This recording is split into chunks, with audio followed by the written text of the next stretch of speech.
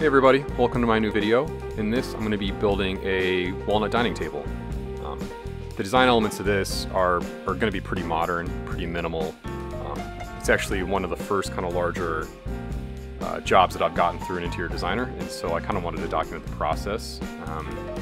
The tabletop is going to be made out of solid walnut, 6 foot by 6 foot, and then the base is going to be more of a pedestal base, and I'm going to use walnut plywood for that. The top gets a radius at the corners, and I kind of wanted to match that design element with the base. So to achieve that, I'm going to put solid walnut on each corner of the square base, and then afterwards go back and give it a 1/2 inch round over, just so it kind of, gives a cohesive kind of roundness to an otherwise, sharp and angular piece of furniture.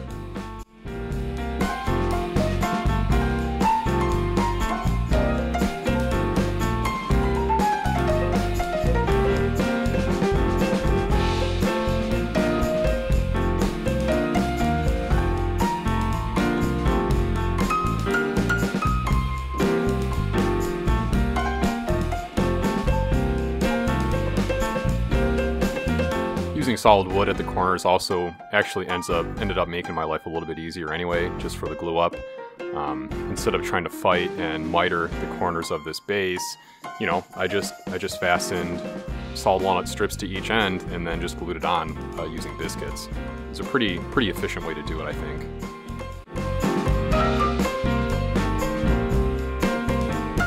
What wasn't efficient was rounding over the walnut corners before I glued it up. I didn't really think about it, but I lost some bearing surface for my clamps, and it made it just a little bit more difficult to glue it up.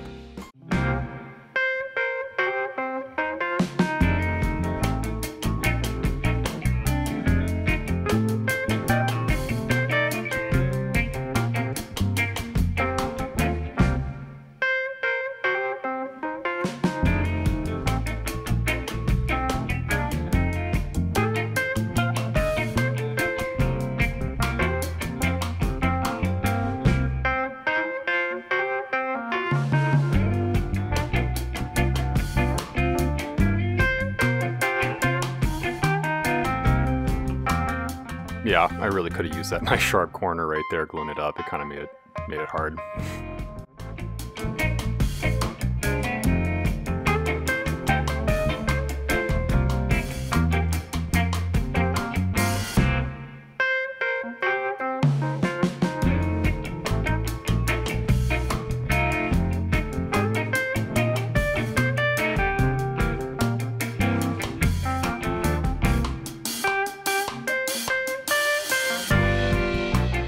After the glue dried, I went ahead and put some corner bracing inside of the base, and you'll also notice edge banding's not on two sides, and I did that intentionally because I'm going to put some aluminum angle on top of that, and that's what's actually going to fasten the base to the tabletop.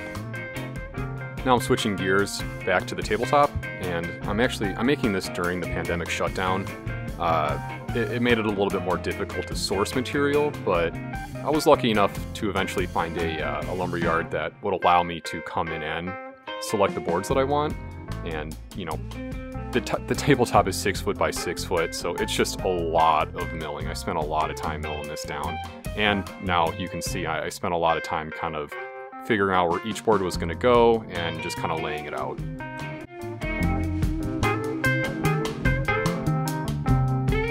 Since it is so big, I want to make sure that I take my time edge joining everything. And so I use a technique where I rotate the inside and outside faces of each jointed edge against my joiner fence, and that allows any discrepancy at 90 degrees against the fence to be essentially canceled out.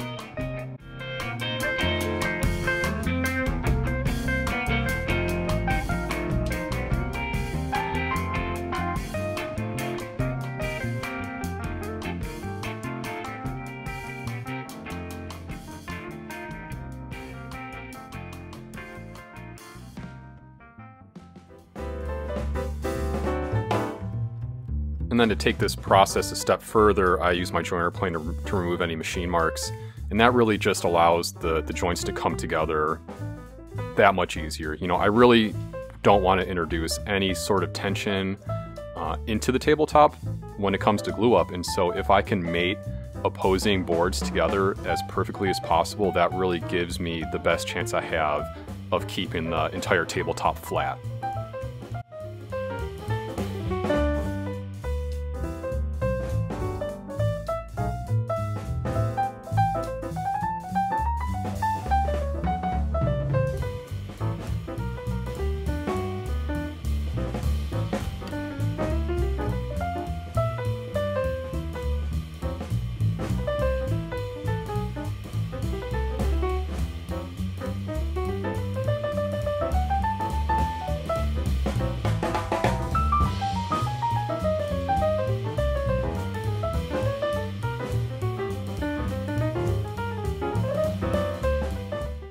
When the joints come together with little to no pressure, I know I've got it.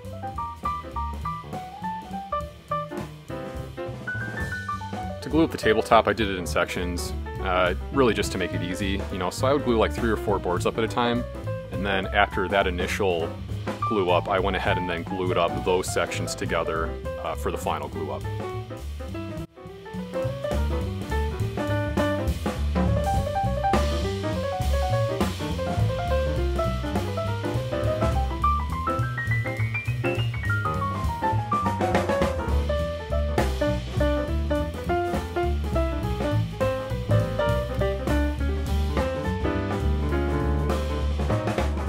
This whole process actually went pretty well. This is the biggest tabletop I've ever glued up, and you know, taking my time with the edge joining and everything really, I think, made this a successful glue up, just because everything stayed flat. I was actually really surprised and definitely breathed a sigh of relief when I took the clamps off, and it was just pretty as flat as I could hope. You know, a little bit of, you know, warpage, but you know what? I think it's good, man.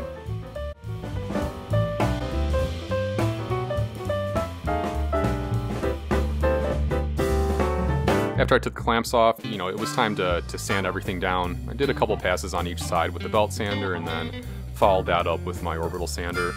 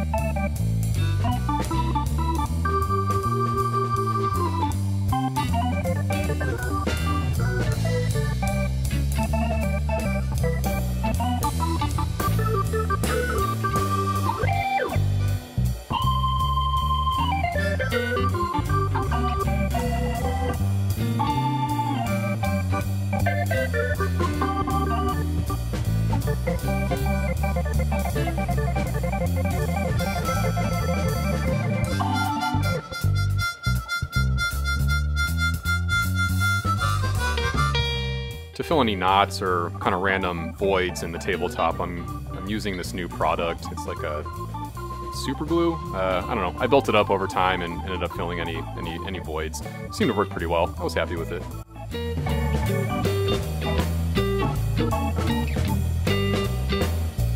There was one pretty large knot I had to deal with, and so I Dutchmaned in a patch and, you know, roughed it out with my router, and then came back with my chisel and, you know, followed my knife wall, and you know, success.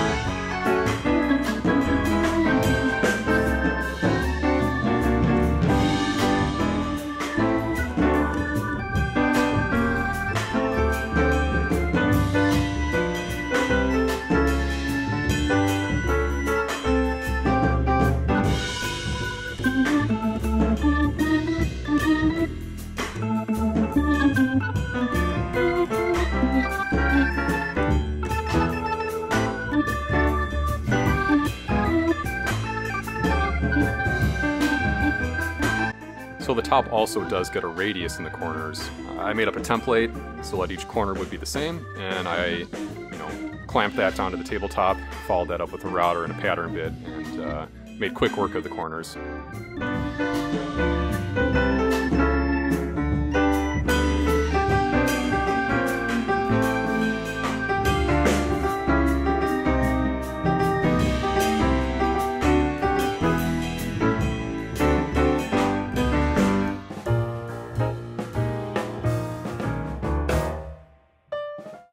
And then to finish it off, I put a 1/8 inch round over on the edges.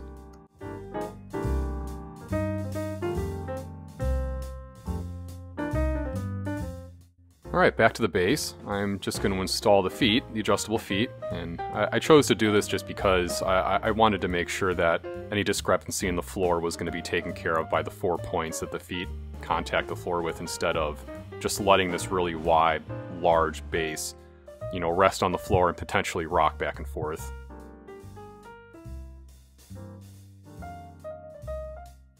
It's pretty much inevitable that, your work is going to get dented or kind of burnished at some point, and so a good trick to remove any dents in your work is to just wet a piece of cloth and use an iron around the dented area, and that ends up, sucking the fibers back to where they were originally, and it removes any dents. It's pretty slick.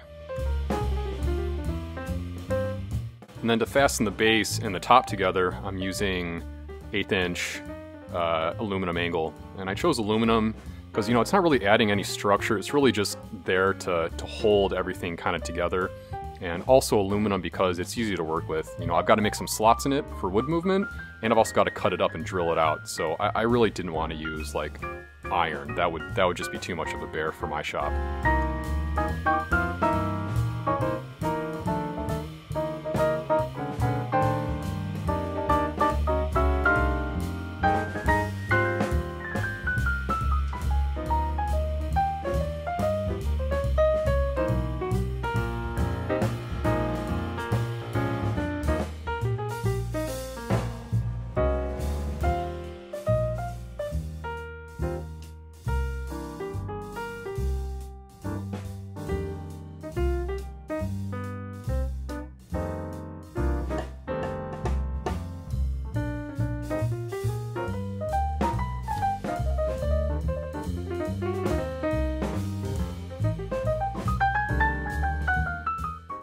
I fastened the angle to the base with threaded inserts and machine screws, and since I'm drilling into the 3/4 inch plywood, I really wanted to make sure I didn't drill through it, so I used a positive stop just to really, guarantee that my drill bit is not going through the other side.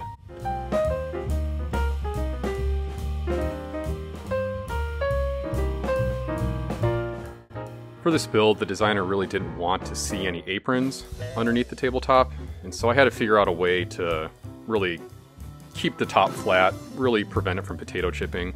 And so I bought these 1/4 inch U-channel from Concept 13.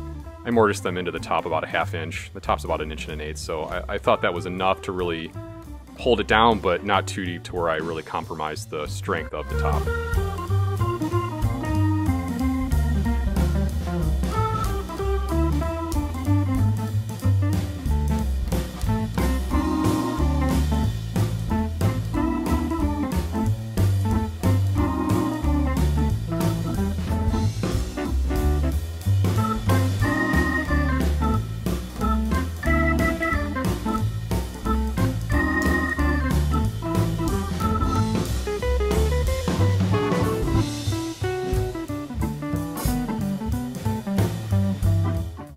And then once they're set in their slots, I used a center punch to locate the threaded inserts that I'm going to be using to fasten the channel to the table.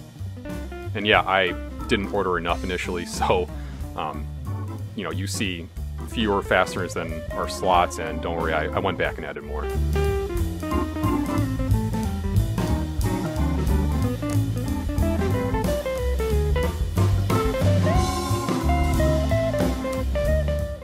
So I don't actually do this for a living. I kind of moonlight as a furniture maker, and when a project comes along, I really jump on the opportunity. And I'm also lucky enough to have the shop located on the first floor of the building that I work out of. You know, I work for my stepdad, and he came down and gave me a hand lifting the base onto the top so that I could locate the fasteners for attaching everything.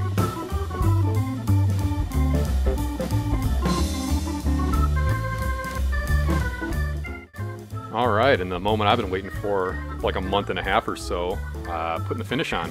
I'm using General Finishes Armor Seal. I put like 3 or 4 coats on top. Pretty light final coat, but you know, I love this finish. It's really easy to apply, and I've never had any problem with it, and it really brings out the rich, deep colors of the walnut.